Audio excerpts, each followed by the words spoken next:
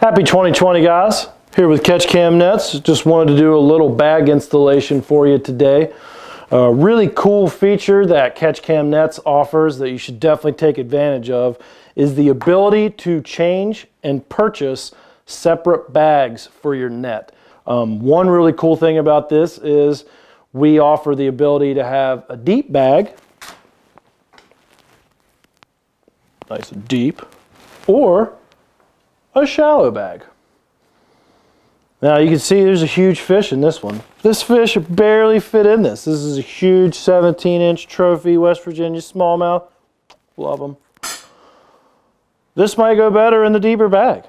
So a really good option. Look how smooth that went in. That was so perfect. I'd get a tip from that one. These are your native series nets, okay? Installing these is very easy. It can be complicated if you let it be complicated, but that's why we're making this video, is to show you how actual easy this is. You just have to know a couple things ahead of time.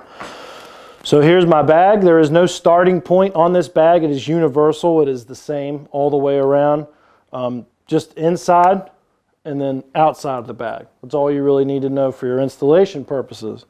Bo and I have this down to a fine science. If you're replacing the bag on a native series or a trout series net, it's 7 times. So you go one way 7, and then you flip-flop and you go the other 7.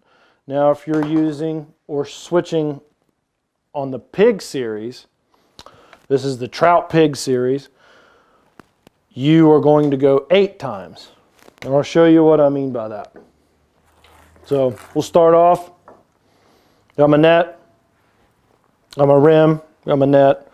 I'm going to start off on the inside. So I'm going to take the inside of the loop, go on, inside of the loop, go on, inside of the loop, go on. As I put these on, I slide them up. Don't bunch it. If you bunch it, you'll just make life really hard on yourself. And fishing is not supposed to be hard on yourself. It's supposed to elevate your soul and make you feel good about life. So we don't want to do anything that'll jeopardize that. Remember I said 7 times? 6 or 7. All right. So you slide all these up.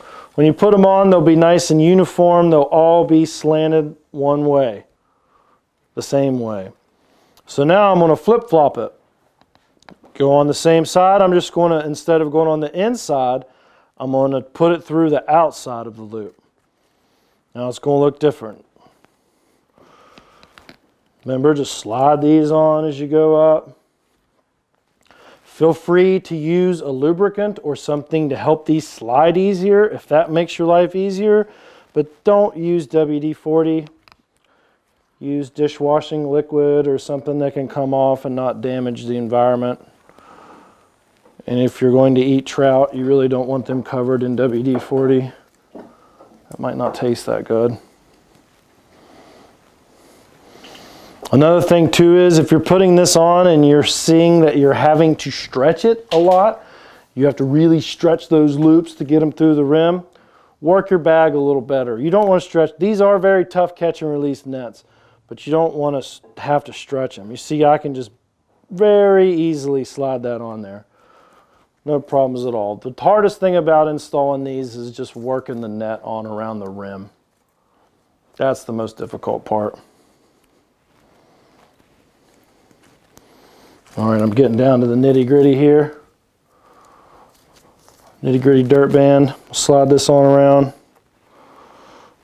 All right, so that was, I have one more loop left, but I'll show you this before I continue. This is how you know that you've installed these correctly.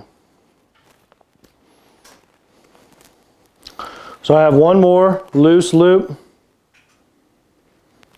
on the bottom, but you can see how these are going up one way and then they differentiate and go the other way. That's how you know you've installed the bag correctly.